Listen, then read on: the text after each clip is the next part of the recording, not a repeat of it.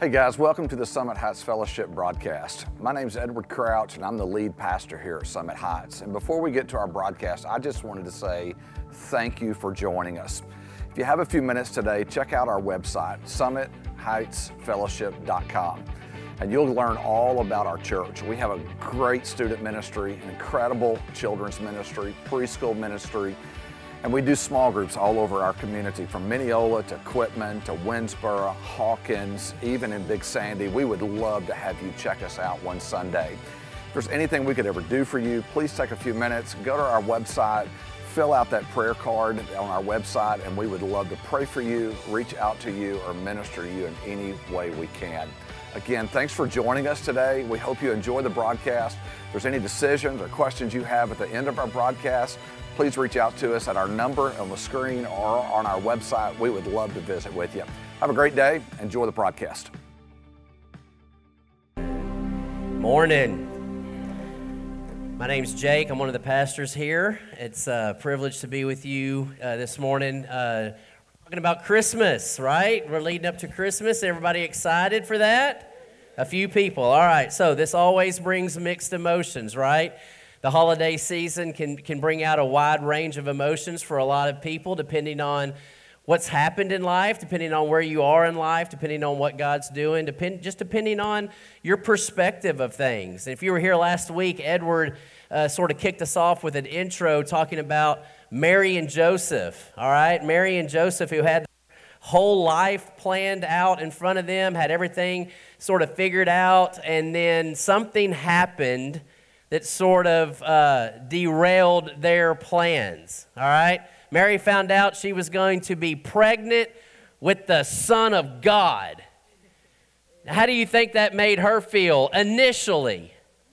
I mean, you've got your whole life planned, the man that you're going to marry, all right, probably talking about, you know, what he's going to do for a living, how many children you're going to have, where you're going to live, you know what I'm talking about. You got everything sort of planned out, and then all of a sudden an angel appears, and that's scary enough, right? You're sitting alone, minding your own business, and then bam! An angel appears, and Scripture said it startled her. It scared her, right? The angel said, you have found favor with God. You're going to be pregnant from the Holy Spirit. Now, initially, Mary was a little startled by that. Now, she wasn't a little startled. She was startled by that. And then it says, and if you were here last week, this is a repeat, a little review. And then it says, Joseph, on hearing this, what did he do? He got a little angry. I mean, you're supposed to be a virgin, and you're pregnant. And not only are you pregnant, you're giving me some line of bull that God got you pregnant.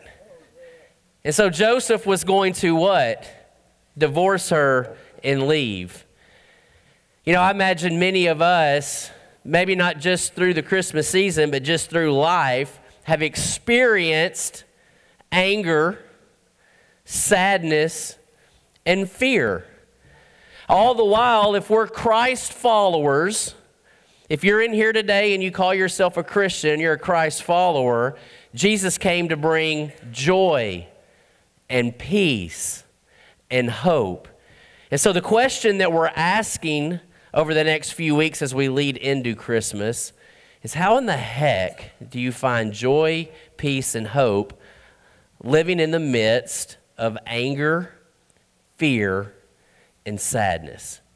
So today we're going to be talking about anger and sadness. And one of the cool things about us as human beings is we are built with emotions. We're emotional beings.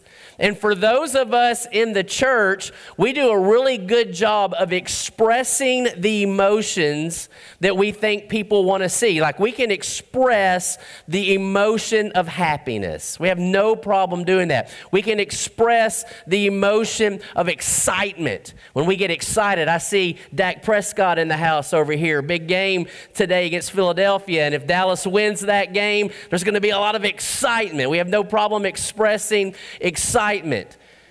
We have no problem expressing tenderness and compassion for the people that we love. But in the church, for some reason, we've been told that when it comes to anger, fear, and sadness, that those emotions are to be stuffed. Don't show those emotions. Don't let people know. All right? Boy, don't let me see you cry. How many of us men grew up hearing that? Don't be angry. Don't be fearful. How many times have we had people quote those scripture verses at us? Do not fear. And so we have a hard time expressing that, but the reality is that everybody gets angry. Jesus got angry. Jesus got angry and overturned tables. All right? Anger is an emotion that is part of us. Everybody experiences sadness. Everybody does. There's not a person in this room that at some point has not experienced anger and sadness. And so when we look at through this today, as we go through this story, I want to camp out on anger and sadness. And the question is, how do you find joy in the midst of anger and sadness? And I think we need to reframe the question, and I'm going to get to that in just a little bit. But let's talk about what makes us angry. What are the things that make you angry? I did a Facebook poll this weekend and got like 70-something comments. Little did you know, if you commented on that you were going to be used as a sermon illustration. But I was fascinated, and I'd already told myself a story of how this was going to go, and it played out exactly as I thought it would be, because for most of us, what makes us angry are the little things in life. Somebody cuts us off at a stop sign. Somebody runs a red light, all right? Somebody looks at us wrong or takes the last donut or the last cup of coffee, right? That makes us angry. One of my friends, who's a big LSU football fan, answered, LSU football makes me angry. Yeah. Our sports teams will make us angry when they don't win. Our children or our spouses, when they don't listen, we get angry, right? There's all these little things. I was having trouble with the button on my shirt this morning, and I was trying to unlock the back gate back there, and if you tried to drive through the back gate, you couldn't because I couldn't get the lock open. It made me angry, right? But there were a few of you that answered with, I get angry when I see kids being bullied. Yeah. I get angry when I think of sex trafficking. I get angry when I think of, especially this time of year, families and children that'll go hungry, they'll go without clothes, they'll go without presents. That makes me angry. And see, for Mary and Joseph, their anger came out of, well, this is not going my way. This is not how I had it planned. And I think for many of us, we do get angry at things like that when life doesn't go our way, when somebody cuts us off, takes the last donut, et cetera, et cetera, et cetera. But what I want to talk about today is, what do we do in a world where we see injustice and it makes us angry, and yet all the while we're told that there's this joy out there that we're supposed to have and that we're supposed to be feeling and that we're supposed to be expressing.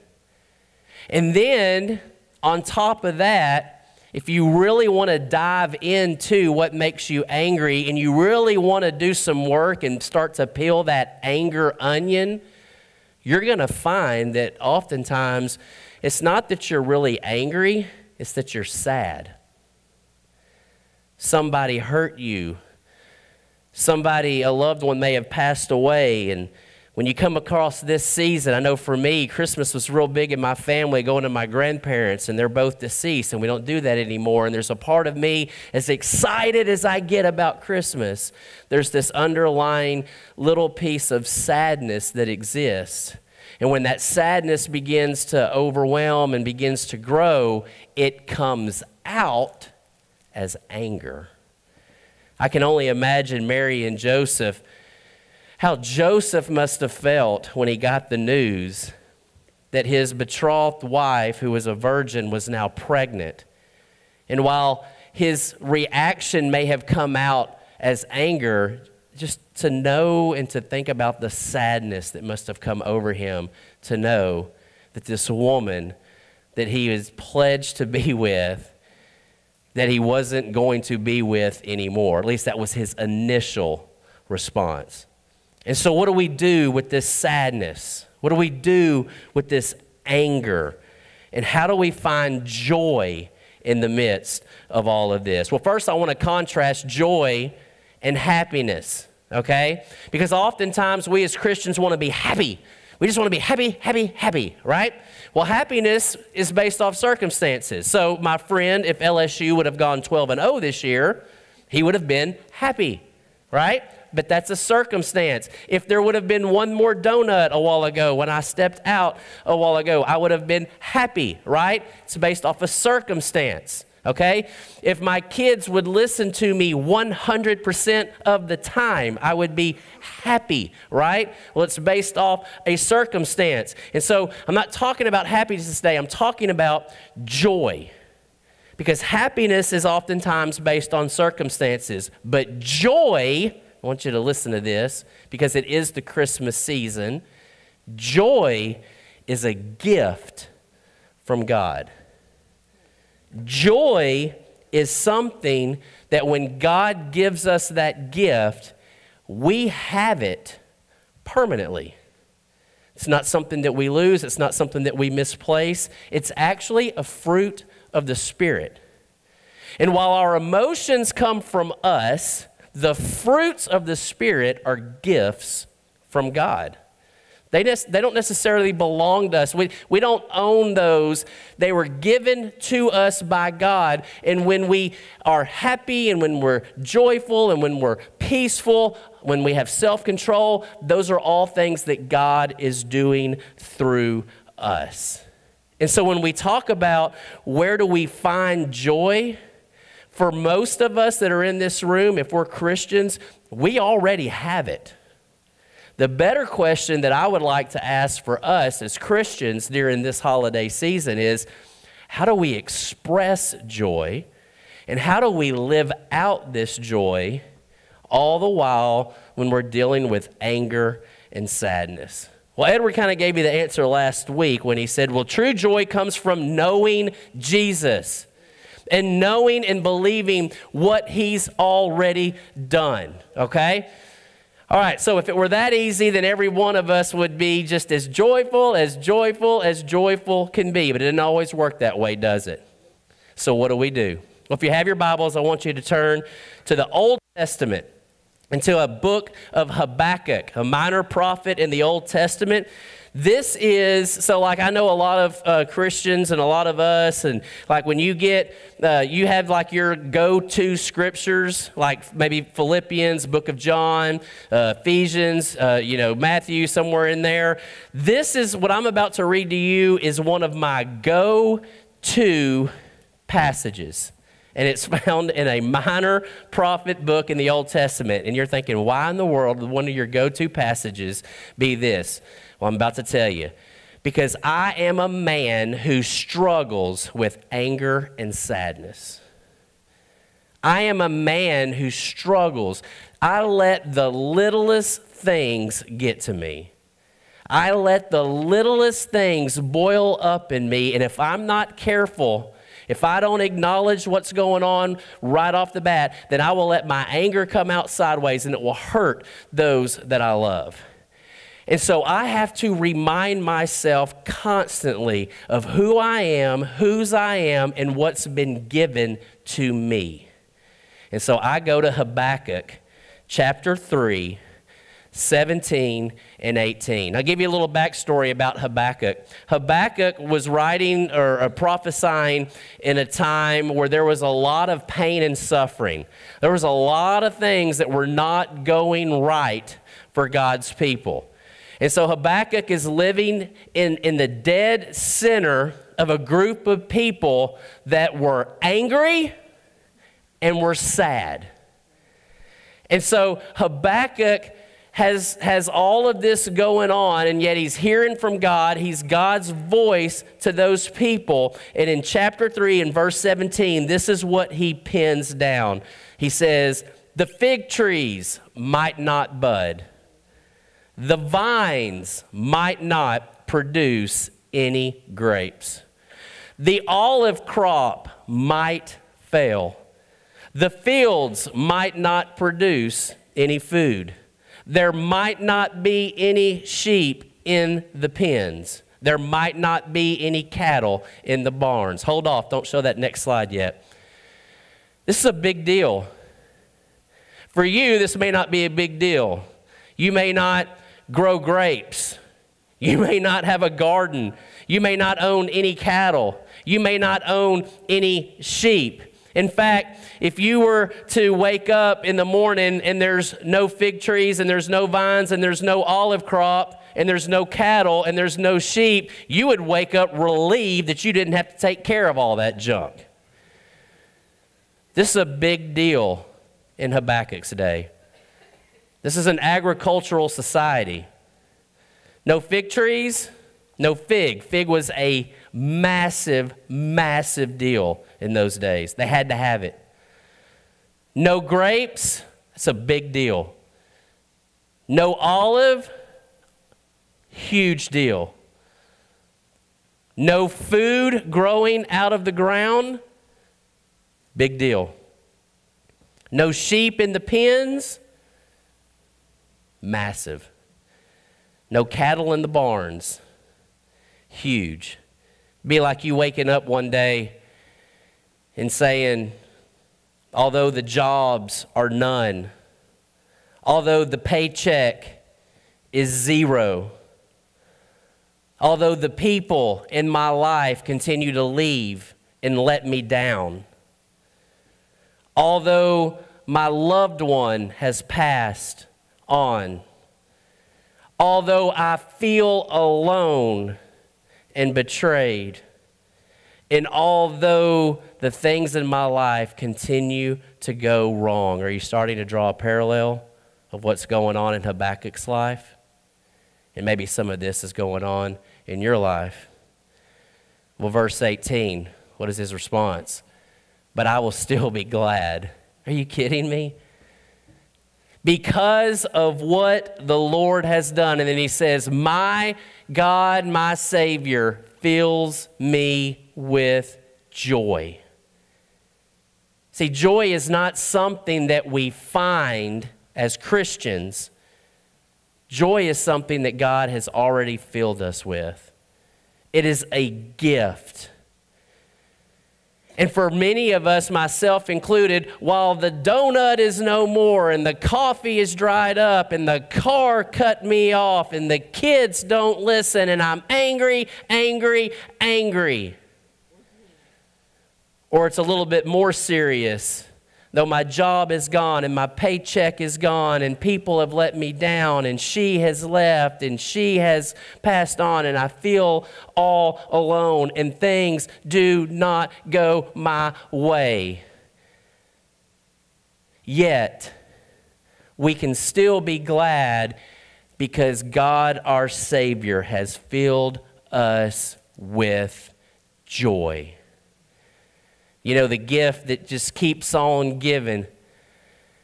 Jesus, that ultimate gift that brought us salvation, also brings many gifts within that gift. And one of the gifts that he's given us as Christ followers is the gift of joy.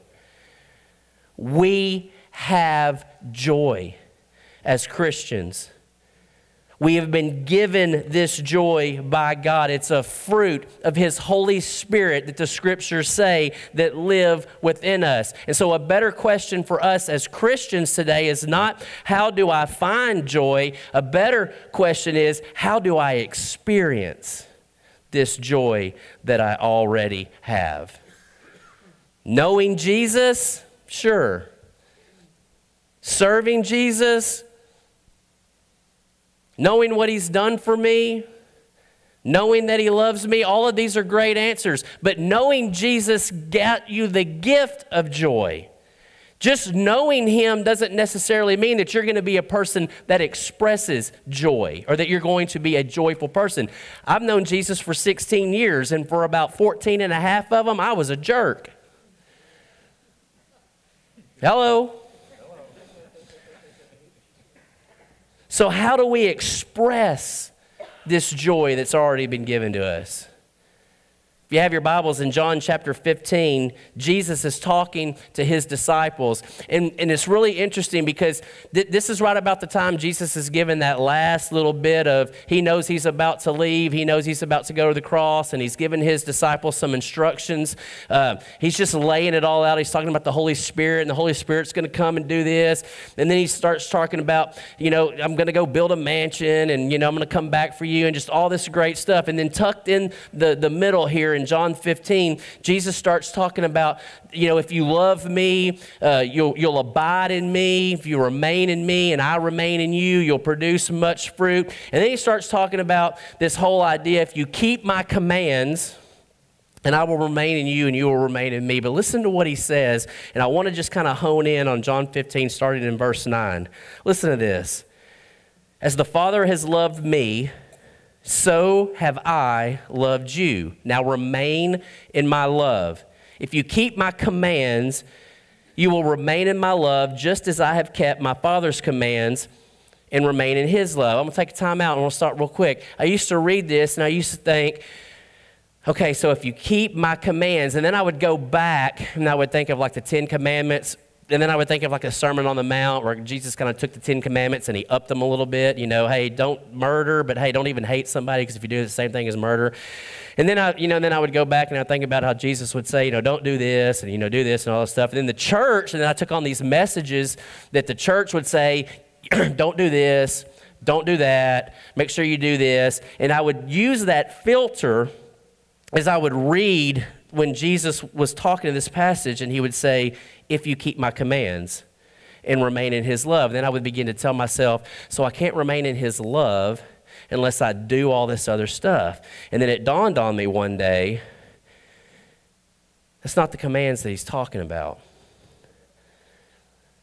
In verse 11, he says, I've told you all this so that my joy, whose joy? Yeah, his. Remember, it's a gift. We own anger and sadness. God owns joy. He gave it to us when we received Christ as a gift. So through the power of his Holy Spirit, joy now lives in us, and it can be expressed. So I've told you this so that my joy may be in you and that your joy may be complete. I've read this passage 500 times in 16 years, and this never dawned on me. That's what I want. In a world full of anger and sadness, what I really want for myself is I want my joy, or his joy, to be complete in me. How does that happen? Then he goes back and he says, my command is this. All right, so let's stop and go back up. So if I keep your commands, I remain in you. If I keep your commands, I remain in your love. And by remaining in you and remaining in your love, your joy in me is complete. So what is it I have to keep? Oh, my command is this: love each other as I have loved you. Greater love has no one than this, to lay down one's life for one's friend. Wow. Wow. So for me to experience and express true joy, the question is not, how do I find joy in a world full of anger and sadness? The question is, in a world full of anger and sadness, how do I express this joy and have this joyful life that's already in me? By loving other people the same way God has loved me. Isn't that crazy? How many times do we as Christians, in our anger and in our sadness, sit back and wait and want for someone to come and do something for us so that we're not angry and sad? How many times do we cry out in anger and sadness, God, will you just do something in me so that I won't be angry and I won't be sad? How many times do we sit back and we say, God, send somebody? And we confuse the joy with the happiness. So we'll say something like, send somebody to make me happy. Do something to make me happy. How many times do we sit back in our anger and sadness and we just, woe is me, victim is me, somebody's got to fix this. Christians, we're doing it wrong. We have joy, and when anger and sadness comes up, we don't sit back and wait for somebody to come fix us. We go out and we love people. We go out and we love people the way that we've been loved through Jesus Christ. And just me saying that out loud just now, my arms are tingling, my shoulders feel light, and I feel joyful. What Jesus is saying is, man, you have everything you need. Now listen, does that mean that it's not okay to be angry? Does that mean that we stuff anger and we stuff sadness? No, and I'm going to get to that in just a second, because those emotions are real. They're a part of who we are. It's how God wired us. You know, Paul even said, in your anger, do not sin. It's real. It's real. But love is the answer. You know, I look back at Habakkuk, what it must have been like to serve the Lord and to serve God's people in the midst of all the pain and suffering that was going on. But I'm convinced because he was a servant and because he was faithful, he could say in sincerity, I will still be glad because of what the Lord has done. God, my Savior, fills me with joy. You know, when you look at Mary and Joseph, you do have to ask the question, how did they do it? I mean, how in the world did they do it? Pregnant out of wedlock in those days. How in the world did they do it? How did they come to grips with the fact that this is how it's going to be? How did they go 9 months and not grumble the whole time? I mean, some of us accept our fate, but we grumble about it the entire time. How did Mary and how did Joseph walk this journey with joy? How did they do it? I think Mary gives us or Luke gives us the answer in Luke 1:38.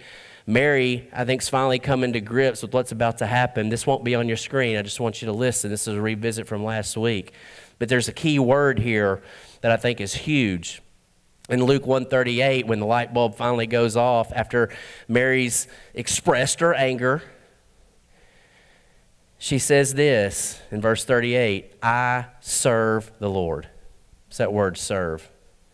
And you go back to what Jesus said. You want to feel the joy that you already have. You want to express that joy that you already have. Go love people. Serve. Mary said, I serve the Lord. May it happen to me just as you said it would. And then in Luke 1:46 through 47, Mary sings a song that says, my soul gives glory to the Lord because my spirit delights in God, my Savior. See, here's the key. This is what I have learned. This is mini testimony time for me. This is what I have learned in my experience with anger, sadness as it relates to joy.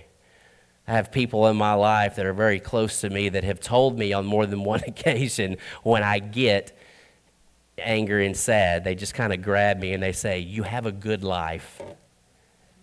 Enjoy it. You don't have to be so angry all the time. Relax. It's going to be okay. Here's what I've found. If I will acknowledge that I'm sad and angry, not live in it, because I've done that. I've been that Christian that's lived in sad and angry. And you just kind of, you've seen them. You've probably seen me. They mope around. They look down at the ground. They don't really connect. They don't communicate. They snap. Okay, I've been that guy. So I'm not talking about staying. I'm not talking about wallowing. I'm not talking about playing the victim.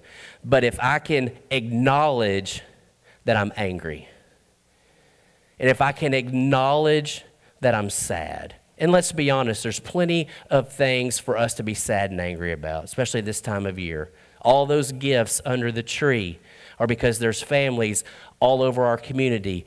They don't eat. A lot of them don't have kids, don't have shoes. I mean, there's plenty to be sad and angry about. So if I can acknowledge that I'm sad and angry, you know, Mary, it said right off the bat, I don't like this. Joseph, I don't like this. What's going on here? So if I can acknowledge that, and I can put that in front of me, and I can put that sadness in front of me, and then I can remember who I am and whose I am, and that I have been given a gift. Actually, I've been given many gifts, but today we're just focusing on one, and that's joy. And if I can remember that I have been given a gift, and that God has given me that gift, that even in the midst of anger and sadness, that I can serve and I can love others the way that I have been loved. And oftentimes what I'll do is I'll tell myself, hey, I don't want that person to feel the way I feel. I am sad, but I don't want that person to feel sad, so I will give a gift of joy to that person. If I can remember that, then I find myself joyful in the midst of a world full of anger and sadness. So, Christian, my challenge to you this season, during this season, is to remember that joy is not something that you find. Christian, joy is not something that you go out and seek. Joy is something that God's already given you. It's a gift, and He's already given it to you. And so the challenge is, how are you going to express this joy in a world full of anger and sadness? Serve, love, embrace. One of the most powerful things that you can do as a Christian is to walk up to somebody else and give them a hug, a handshake, a smile. You will be amazed, not only the gift that you're giving that person, but how you begin to feel inside as well. Christian, you have the power to be joyful because God's given it to you. Amen? I want to pray for us. Every head bowed and every eye closed. Because for the most part today, I've been talking to Christians. And for many of us as Christians, a light bulb may have gone off in you. But I would be naive to believe that everybody that is sitting in this room is a Christ follower. And so just with every head bowed and every eye closed, I would ask you the same question that was asked of me roughly 16, 17 years ago. Do you know Jesus? Because the reality is that to receive the gift of joy, you have to know Jesus. And even bigger than that, I mean, forget about joy for a second, just to receive the gift of eternal life with God, you have to know Jesus. So we celebrate this season. We're going to talk about anger. We're going to talk about sadness. We're going to talk about fear. We're going to talk about joy. We're going to talk about peace. We're going to talk about hope. But none of that would even matter outside of a personal relationship with Jesus Christ. And so with every head bowed and every eye closed, I ask you, do you know Jesus? And if you would say, honestly, either no, I don't know Jesus, or I don't know if I know Jesus, I want to pray for you. So if that's you, nobody's looking around, I would ask that you would just slip your hand up and give me an opportunity to pray for you this morning.